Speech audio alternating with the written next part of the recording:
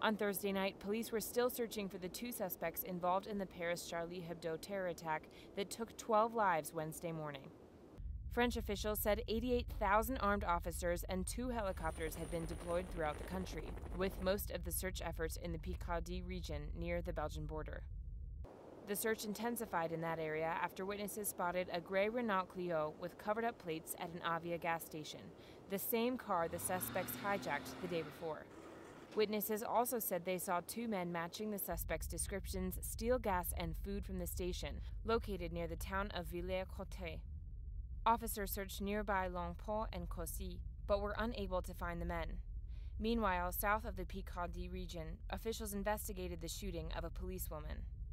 27-year-old Clarissa Jean-Philippe was shot dead in Montreux Thursday morning in a seemingly unrelated incident, but officials say they are treating it as a terror attack.